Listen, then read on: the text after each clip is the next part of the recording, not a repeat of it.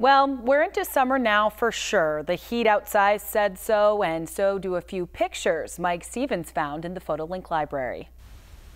You might say summer flew in a few days ago, sort of like this example from Virginia Verano of Mount Carmel.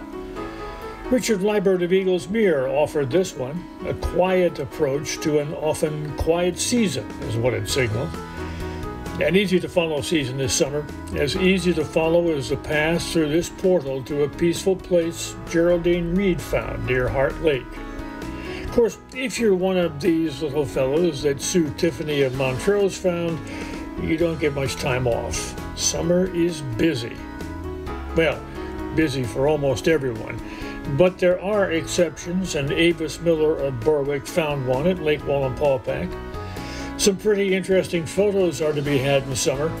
James Iden sent a moment in the life of a woodpecker in for a landing. Frank Sisdek of Barnesville caught a dove already landed and looking for something good to eat.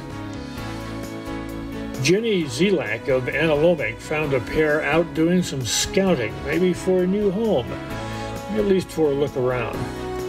One of the beauties of summer is the beauty of it. A female oriole captured by Mary Gabriel at Lake Walter.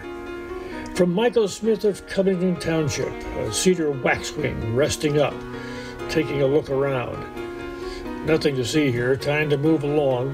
Michael offered up another version of a cedar waxwing in action, leaving for parts unknown. Perhaps making a getaway from someone that might be troublesome in the scheme of things. Jim Martini of Weatherly sent a photo made at Locust Lake. Frank Sisdek of Barnesville offers our clothing, colorful sign of summer shot. See a picture, take a picture, and send it on in to us. Maybe we'll see it next time we open the PhotoLink Library. I'm Mike Stevens.